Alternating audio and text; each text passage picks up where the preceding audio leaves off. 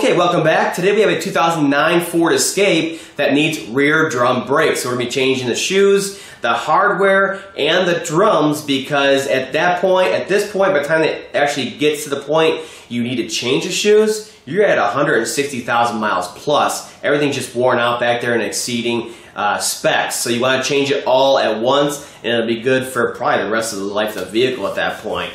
Now this one, there's some pad material left, but it's getting so far out on the shoes and the adjustment there, and the drums themselves are glazed pretty bad.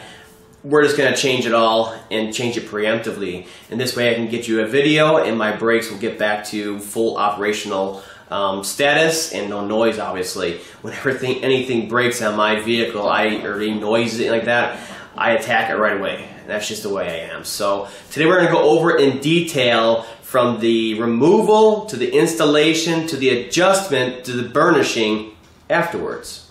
Let's get to it. Okay, now as far as the brake shoes and drums and hardware, I actually am going to be using a bunch of different companies, mainly because of availability of the kits. It seems certain items are harder to get than others, and of course there was a price point for certain things like the spring hardware. So you can get the Raybestos brand. It's a nice quality kit for spring hardware. It includes everything you need, and it's a lot cheaper than the Motorcraft version. Has all new springs, retainer pins, and even the plugs for the back side of the drum.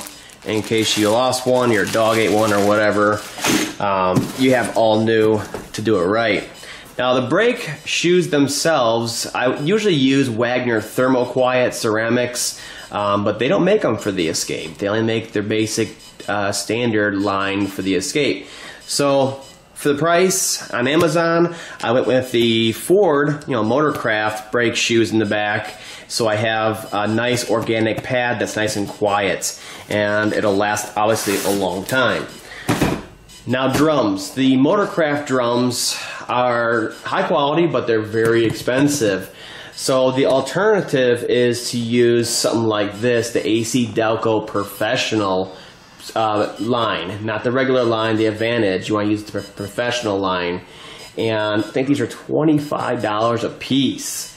And they're made a lot higher quality than the basic aftermarket stuff. So they're kind of like on the same level as Motorcraft, being a GM brand, but you can give like $25 instead of $50 each. So like I said, I'll link to all that stuff down below so you have your numbers and your options out there. Open these up. Jeez. Packaged pretty well too. Now these, unlike the Motorcraft ones, will come bare. And as you probably know already, your rims are pretty open on the Escape. So what I'm going to be doing to this one is cleaning off the oil with some brake clean, nice and clean, and then we're going to prime it and paint it black like the factory.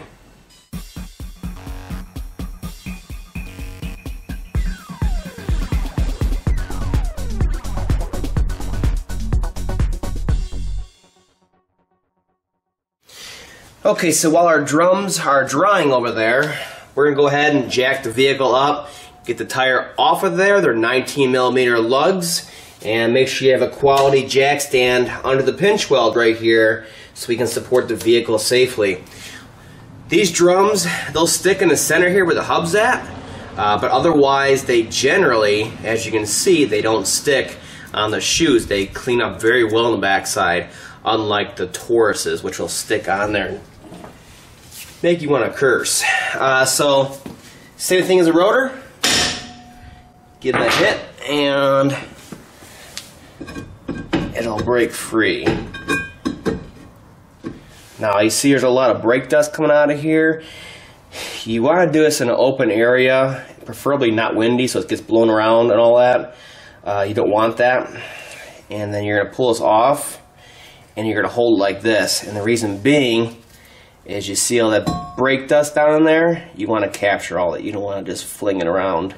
Okay, now the next thing you want to do is get a drain pan underneath this, like a oil drain pan. And we're going to rinse this whole area off with brake clean. That'll get most of the dust out of here and get it down into the pan instead of just blowing it out of here like that.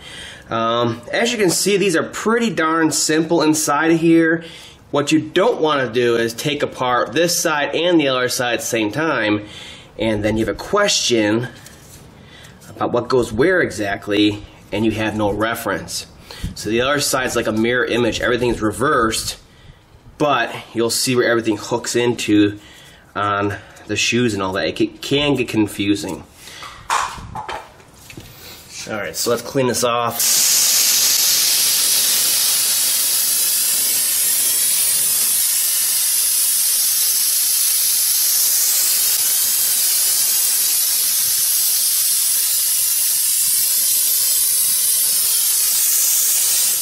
Okay, while this is still wet, preferably, you want to start wiping things down. Get the bulk of it off of here. Okay.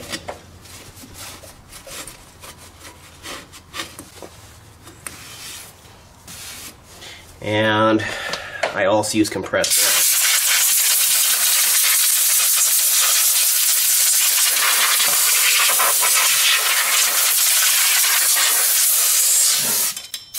And you can see with me using compressed air, I didn't really see no dust coming off of there. And that just goes to show how well it cleans it off of there. With the brake clean like that. Makes it a lot safer to work on these. Now the one other thing to note before taking all this apart is if there's any leaks from the wheel cylinder either side before you start taking this apart. As you can see with me cleaning it, it makes it nice and clean to work on everything and see where everything's at. Now might be a good time to take a picture, a nice snapshot of this with your phone so you can tell exactly where to go going back together on here. Now because all these springs on here are pretty beefy compared to other models out there, you're going to want to have some basic brake tools on hand. Something like this. It's used for so many things on these. Both ends. There's so many different uses with the different hooks on here. Great tool to have on hand. I'll link to all these tools down below that I'm talking about. This one's useful for these, for the retainers. You can grab them and turn them and it'll pop them off of there. I'll link to that. Good pair of needle nose pliers for some of these hard to get to ones. You may grab them and pull them over. And what I use in the end is a brake gauging tool. What this will do is it'll take an inside measurement of the drum, and then we can take that and come over here and size up the adjustment for the shoes exactly to that drum. That way your drum just slides on, done, adjusted, down the road it goes. Otherwise, there's another method which I'll show in case you don't want to go out and buy this tool. Okay, here we go. These springs are really strong on here, and it's going to be a fight taking it off and going back in, especially going back in. So I might get in the way of the camera here, but just bear with me. Like I said, take a photo of it before you start taking it apart, and don't touch the other side until one side is done. So what you got to do first off on here is take off these retainers that hold the shoes to the backing plate. And that's where this tool right here comes into play. Put your finger on the back side where that pin goes through, and then you simply push this in. And it doesn't work too well in the factory ones. And you're supposed to line it up with the slot so you can take it out of there. Now if it doesn't work on the factory ones, which it kind of doesn't, it works on the aftermarket spring hardware. What you can do is get a regular slip joint pliers or a needle nose, and the same thing. You're pushing it in and you're lining it up, and it'll literally fall out like that. You see the holes in there. There's one slot that's open, and the other way it holds it in there. It's got a groove. Same thing on this side. go in, grab it like that, okay, and then push in and then turn, and that slot will line up and it'll fall apart. Now, like I said, these springs up here that hold the shoes in, and same thing down here, real pain to take off if you're trying to use this brake tool right here. Okay, it's just a real pain. They're super strong. It's gonna be a fight. What I do is I take a pry bar against the hub flange right here, and you simply pry out on the shoes themselves until they come out of the wheel cylinder. So it comes out. Like this side right here can come down and out. This side has the brake mechanism on it, whereas this side, same thing kind of. You just want to get it out of here without tearing that boot, and then everything will kind of come together. It's all loose. Same thing down here. Kind of move them in a little bit like that, and move them in, and just get it out from behind there. Like so. They'll come together and they'll fall right off. It's that simple. Otherwise, we'd be fighting this for 15 minutes.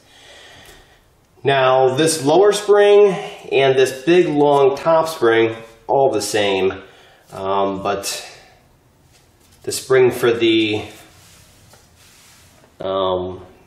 adjuster in here is different side to side. So once this is all loose, we're going to concentrate on getting them collapsed in, so we can simply grab the spring and take it off of there.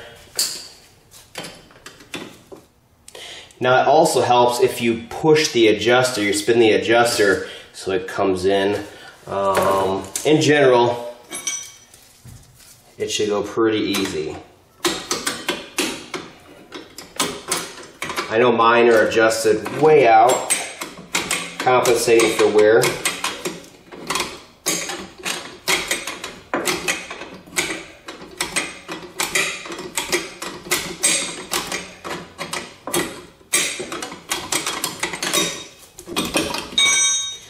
Okay, you can almost pull these up by hand now.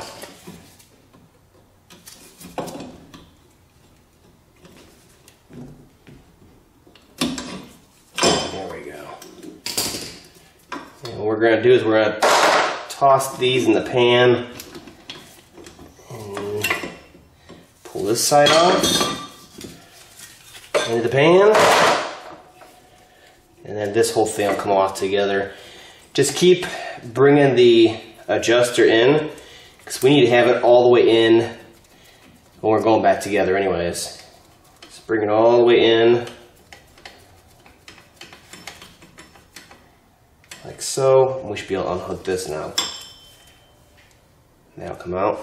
Keep all this together so you can match up the new spring on there. Now, this is where it gets fun. We need to get the this part, this lever right here for the parking brake off of here. So there's a nice little spring down here. Just simply pick up on that spring and bring it out, and you'll be able to see everything that way. What I do to get it off anyways is I will use a cat claw. Like I said before, I use this thing for freaking everything. And gonna get underneath there. You can either pry it out of there or get it in there and pull that spring pressure back. Kind of like that. You're pulling the spring back on there. Like that, and then this whole thing will just slide right out of here. Woo! And that's it. The shoes are off of there. Now comes the cleanup. I generally spray the whole backing plate with some brake clean and give it a good wiping. Get all the old brake dust out of here and rust and everything else. And then we'll start lubricating it to go back together.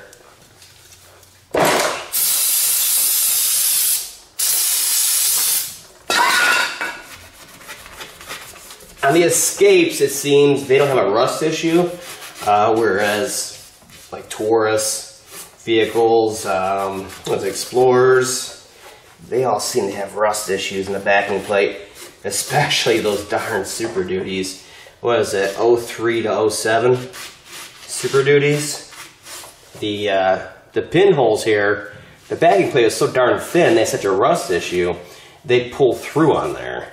And they had to get whole new backing plates and hub seals and all kinds of stuff just to replace the backing plate on it. Very expensive. It's like the backing plate and some bolts and brackets per side was like $250 each side. Very expensive, plus labor, plus the seals, plus all the brake parts. You can see where that's going. I actually have a fix for that. I may go over in a future video without pulling the backing plate off of there. This one's super thick, man. This will never have a problem. Okay, so we're cleaned off. We're clean enough. You can use some compressed air in here this time.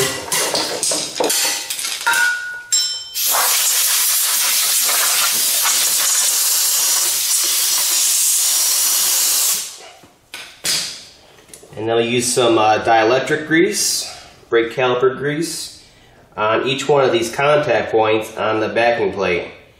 And this will provide that high temperature protection on here and lubrication, so it doesn't make any squeak noises. There's quite a few contacts on this one actually. And I apply it pretty generous on there, nothing too crazy. And because it's metal to metal up here and here at the wheel cylinder, I'll just give a little bit to that groove in there. And the same thing down here at the anchor point on the inside, where that shoe's going to be in there. Just a little bit, so it's just not, you know, dry, metal to metal, vibrating and squeaking, causing problems. Alright, not too bad. So at this point, let's fight to get this shoe, the new shoe, onto this parking brake. It's going to be a real chore, but I have a trick I want to show you to get it on there easier, much easier. Now the shoes, I think both sides in this one are different, so make sure you match your shoes up with the new ones, because they are different side to side, both of these are. So the other side's already done on this vehicle, so I know this is my shoe right here and it'll match up on there. So at this point, because we're going to start touching the friction material, and we just touched grease, let's go ahead and clean our hands or change gloves. You know what, I'm going to change gloves. Okay, so here comes the fun part. We need to pull back the spring on this parking brake cable enough so we can slip the lever for the parking brake on the shoe here. Just got to be at least that wide on there. And you can pull all freaking day, and it's a real freaking pain to get this off of here. So there's no real good way to do it. What I do is I use a vice grips, and we're going to clamp onto the end of the cable all the way to the very edge there. It's right there at the edge. And clamp, okay? And then we're going to take a diagonal cutters, get underneath the spring and pry up on it so it compresses the spring enough. And then we're gonna grip down on it just enough to hold the spring in place. We're not going to cut into the cable, we're just holding it in place. These cables are really friggin' strong on here, so this is how it looks basically. It can be tricky at times, but I'm underneath there already. And you want to get pretty far in there, and we're going to pry up off the head of the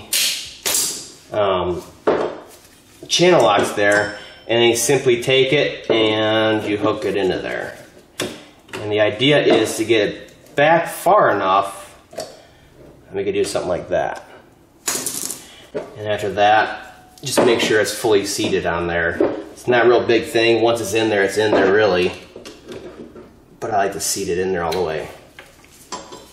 Okay, next thing we're going to do is take this shoe up onto the backing plate and retain it with a pin, spring, and retainer on there. And the way it goes is the pin, your new pin goes through the back side, and then it goes through the shoe, and then you put a spring on there, and then you put the retainer on there, just like that. So it's kind of tricky, but this tool, which I had earlier here, works great for that. Makes it a lot easier, a lot easier. So let's go ahead and retain this side, get it up onto there. Now this cable down here, we popped it out of a little guide down there. You'll see it just clips back into there, and this will kind of just sit here then. Put the pin in through the back side, through this hole right here, the round hole, and you want to get that pin as straight as possible so it has as much a length as possible. Put the spring on here, and then we'll take our tool and put the retainer in there. And what's nice, it has holes in the side of it so you can see what the heck you're doing. You're going to line up the slot in this with the slot in the pin, and then turn. I just had it there too.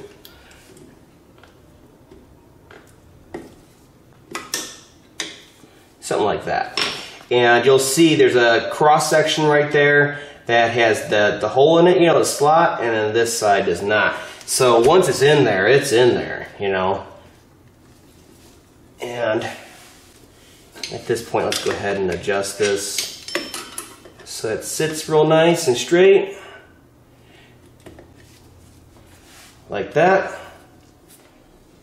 Okay, now the way this adjuster goes in there, it goes in just like this. The shallow portion of it is towards the front, okay, just like that. And we'll hook into the lower portion of that shoe, and then this part goes down on this side.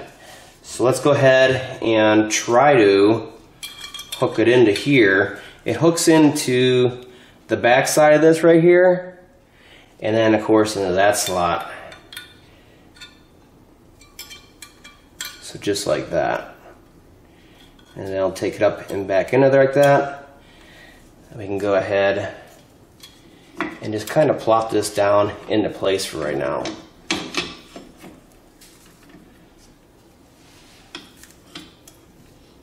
So once that's in there, just be careful so we don't lose it. And I'll go ahead and pin this side in. Let's see, where's the hole? Where's the hole? Can't find that friggin' hole. Where'd it go? It's further in.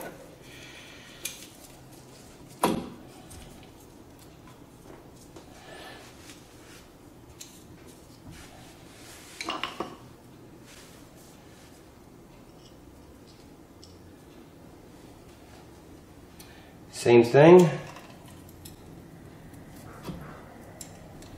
Straight as possible. Find the slot on there and get it through.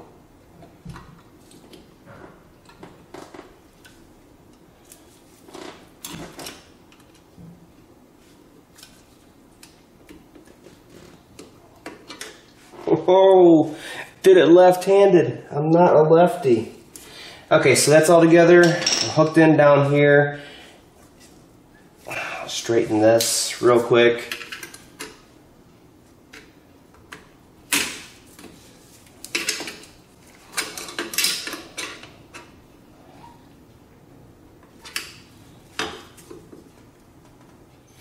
Okay, let's go ahead and hook this in on this side.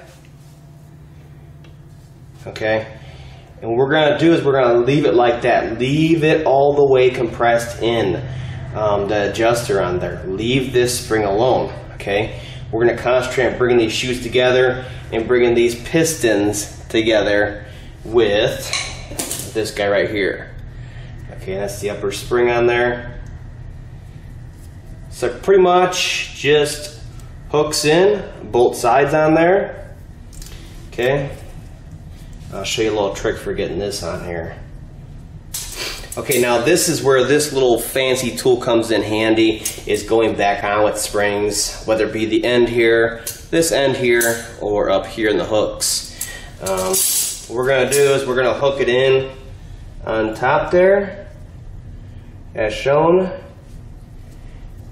You want these two shoes together so you're not pulling so far. And just hold them so they don't pop right back out. Okay, now you're going to take the hook and just one end of it right here that's attached to the hook, which is this one. Okay, you're going to hook it. That side's already in. And then you're not going to touch this other handle, you're just touching the one that's connected to the hook. And you're going to concentrate on getting it into the slot on there. And because everything's connected in like that, it shouldn't take too much.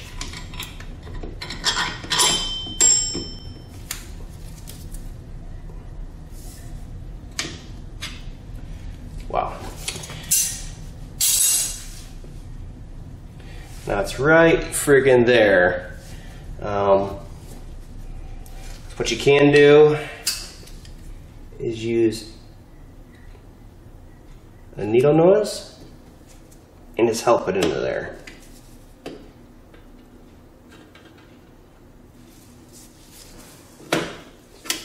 Like so. And that makes it very easy going back in. Just make sure everything's all the way in. Looks good, we're not rubbing on anything. Same thing up here. Now we can go for this one right here.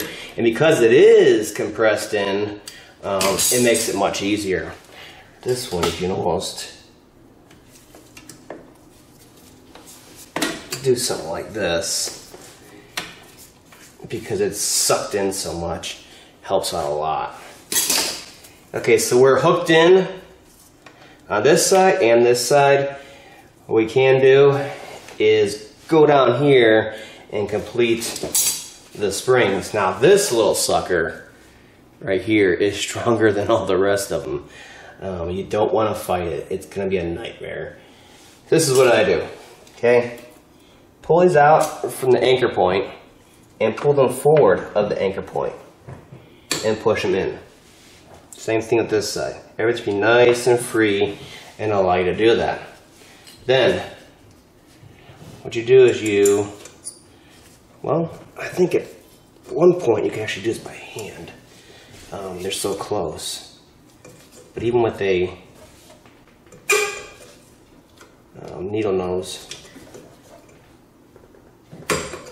see this one's really,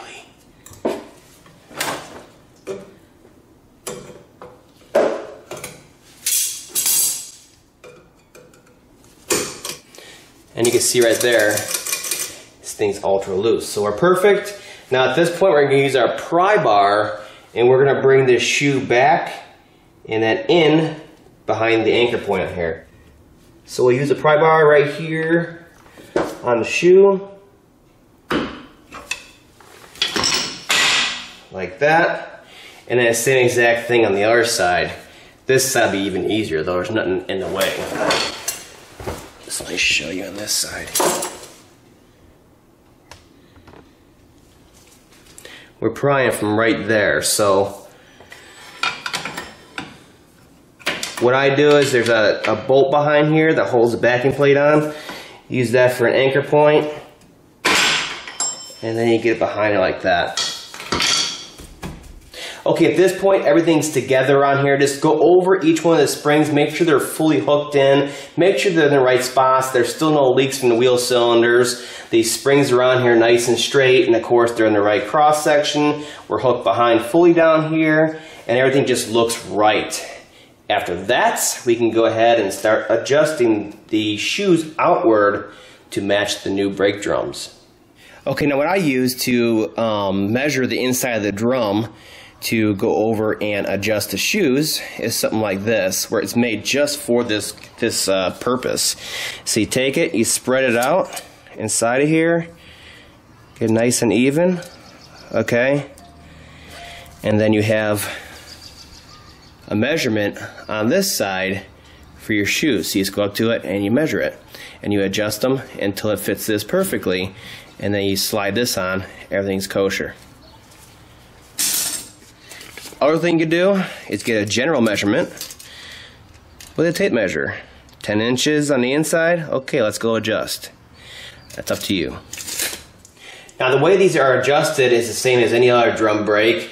There's a star adjuster right here, and you just turn it and it'll actually expand out the adjuster, therefore expand the shoes out to the right size. So if you don't know what direction it's going, just keep turning it until you start seeing threads. Okay, you'll start seeing threads, no sweat, and you'll know you're going in the right direction.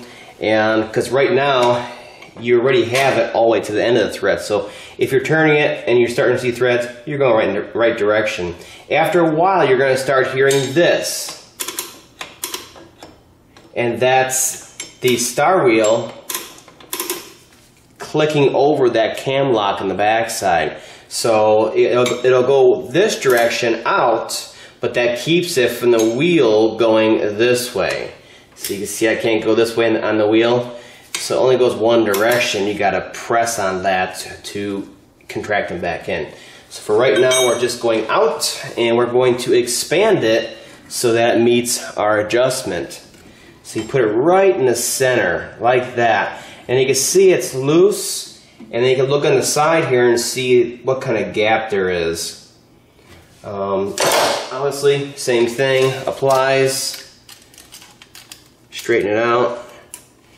And you got your 10 inches. I mean, it's the best you can do. Really, that's why this tool is so nice. Because it'll fit in there. You could get a feel for it and everything. So I'd say a little bit more.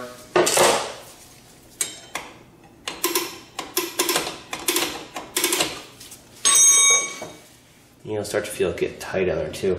Now this is pretty close. The ultimate test is placing the drum onto there. Now what happens is when you're working on these shoes, one could be high, one could be low. What you want to do is kind of straighten them out on here so that you can fit your drum on here. And just line up your studs there.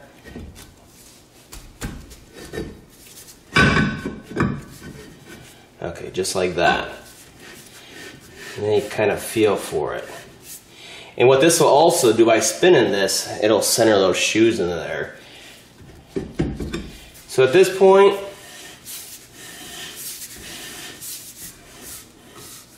it's pretty darn good adjustment on there. You can hear that slight drag. That's perfect. You don't want too much of a drag that you can't turn it by hand, because then it's going to smoke it and glaze it and all that stuff. What this will do is it'll get it right to the edge there, and then it'll be good. Have a nice firm brake pedal that way. Perfect. Okay, that's all there is to changing brake shoes and drums and hardware on a Ford Escape. Now, I would say this applies to all Ford Escapes up until 2012. 13 was the redesign, and everything changed after that. So this covers a lot of model years, and the same techniques I use to get past and work around the springs that are so hard to stretch out and hook. The same concept, the same tricks can be applied to any drum brake system out there. This one's definitely a lot different in the exact setup of the adjuster and everything compared to anything else in the Ford lineup. So I don't know if that's because it's based off the Mazda Tribute or what. But it definitely works, and they definitely last a long time. Once you do these, this should be the last time you have to do drum brakes on your vehicle. Okay, so the final step, burnishing the shoes into the drum surface itself. You want to do this with medium pressure, and I'll kind of go through it on the road test here. The very first thing you want to do is start the vehicle in park and put your foot on the brake a couple of times. Make sure you have that firm pedal that feels normal, you know, so you know you have full gripping power on the brakes and that there's not an issue back there with them coming apart or you did something wrong. Because then the pedal's just going to constantly travel to the floor no matter what, and your front brakes will not work either. So make sure you get that good hard pedal and we can get out of here.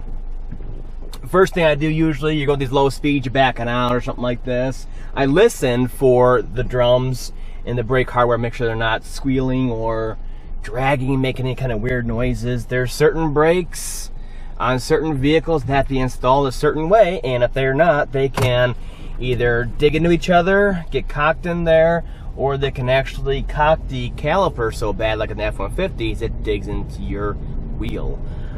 So I listen, and then you go for your test drive, and you want to drive normal. A lot of people have misconception that you want to just slam on the brakes, heat them up, and just burnish them into each other. No, you don't want to do that. You don't want light pressure either. You want to get the brakes warmed up so they can actually go into each other. It's the same thing as you have a rough piece of wood and you have a piece of sandpaper, okay? And the sandpaper is the pads.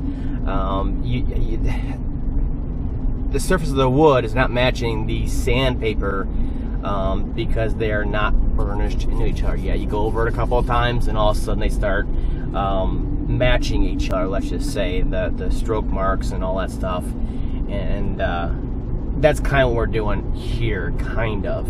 So you want to drive normally, and then you want to just hit the brakes at a medium application all the way to a dead stop. That way you get that full application for the longest period of time at medium pressure. You don't want to do a quick short stop with low rolling speed. You want to do regular speeds, 20, 30 miles an hour, and you hit the brakes early so you have a nice drawn out braking application.